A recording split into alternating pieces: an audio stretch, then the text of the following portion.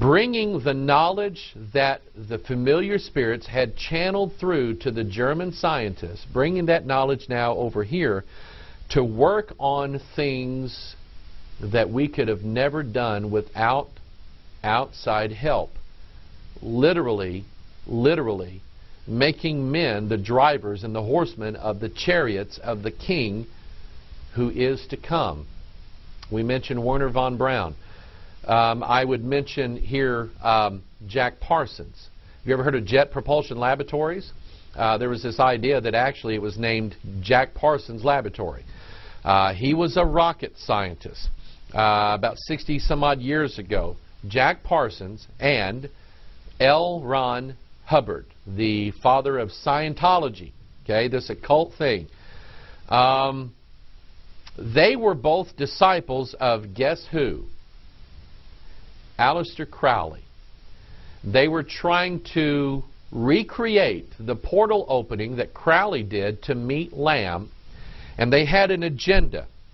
They wanted to introduce to the world a spirit, a goddess spirit that they called Babylon, the female Messiah that was going to take over the world. So we have Jack Parsons, an occultist, a student of Aleister Crowley. We have Werner von Braun, and all these scientists with all this secret knowledge. And now all of a sudden we hear about a place called Area 51. Now, I don't have documents on Area 51. I've never been there.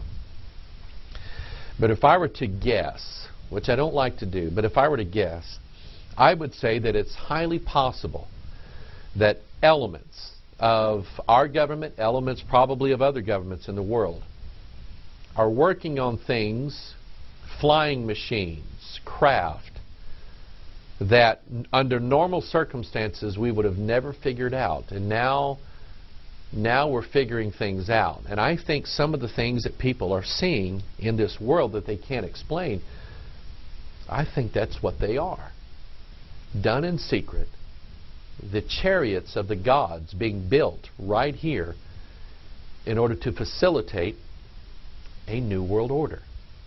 And God promises this as His form of destruction. Isaiah 66, for behold, the Lord will come with fire and with His chariots like a whirlwind, to render His anger with fury and His rebuke with flames of fire. Jeremiah 4:13, behold, He shall come up as clouds, and His chariot shall be as a whirlwind. His horses are swifter than eagles. Woe unto us, for we are spoiled.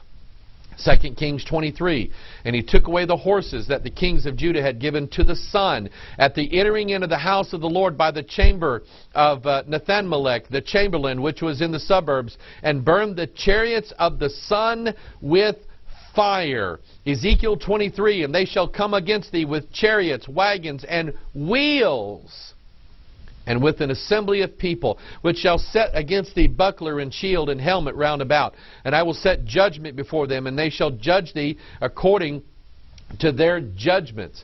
And all of these, the description of these chariots and this army that comes with these chariots. Jeremiah says they come out of the north country. Joel says they are the northern army. And that was where Ezekiel described these cherubims with their wheels, the chariots of God, as coming out of the north. An invasion is going to take place.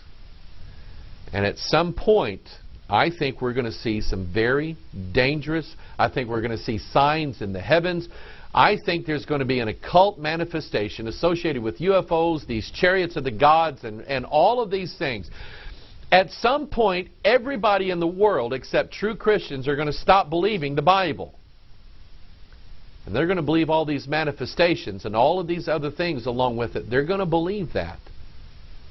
And I want to tell you that, and now I may be totally wrong on this. I should have started out in this video saying I might be totally wrong on this. I may be totally wrong on this, but I think this is what the Bible's warning us about what is coming down the road.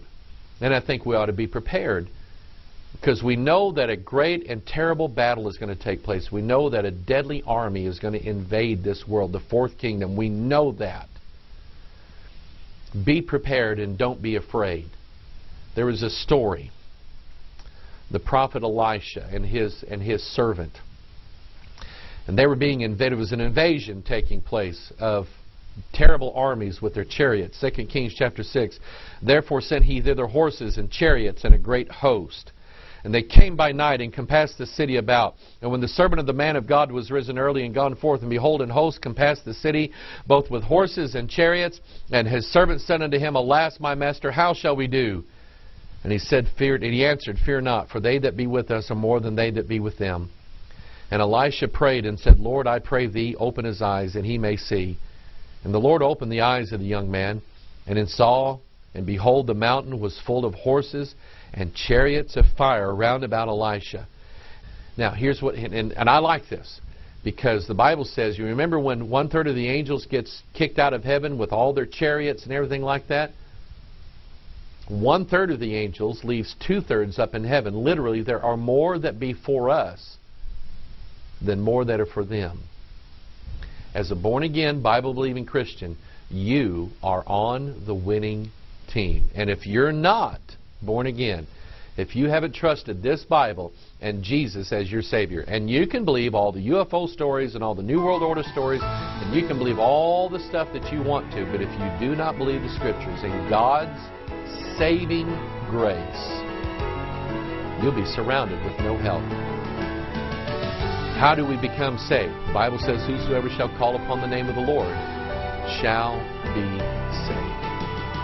At the right time, in the right place, when God is ready and you're ready, you call upon the name of the Lord. This is Pastor Mike. I hope you don't think I'm crazy, but I think the Bible is trying to reveal things to us, preparing us for last days events. Let's be ready. This is Pastor Mike. God bless you. I love you. We'll see you the next time. Bye-bye.